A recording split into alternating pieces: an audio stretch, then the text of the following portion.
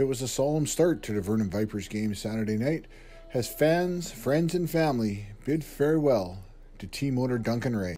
Ray, tragically and unexpectedly, passed away last week, shocking the hockey community, especially those in Vernon. We're really sorry that he's gone, and it was way too soon. This was a very, very kind, good, great man who did huge things for this community and for hockey in general.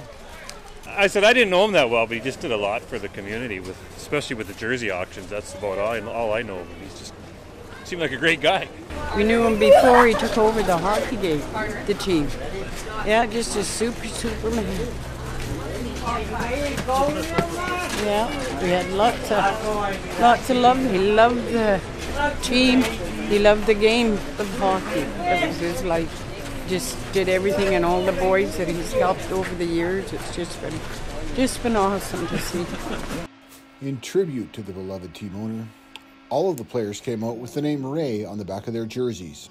A moment of silence was held at Cal Tire Place in honor of Ray, and similar tributes were being made throughout the BC Hockey League. For Castanet News, I'm Darren Hanchu in Vernon.